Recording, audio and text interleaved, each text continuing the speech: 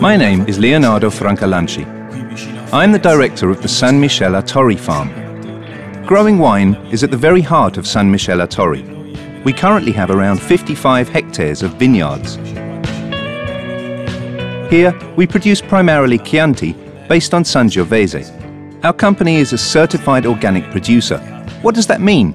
It means that here in San Michele, we try to respect the environment and our workers, and especially the plants and the end product that comes from them. We only use natural, environmentally friendly pesticides, and the same goes for our fertilizers.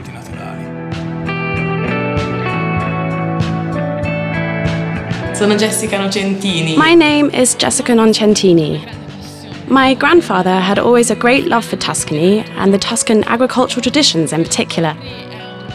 He wanted to revive these traditions with respect for and in harmony with nature, and to do so organically and sustainably. The farm was precisely the right place to do this.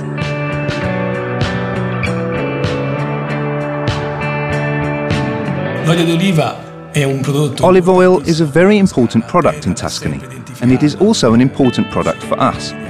We have 10,000 plants here, all of which we cultivate with the greatest of care.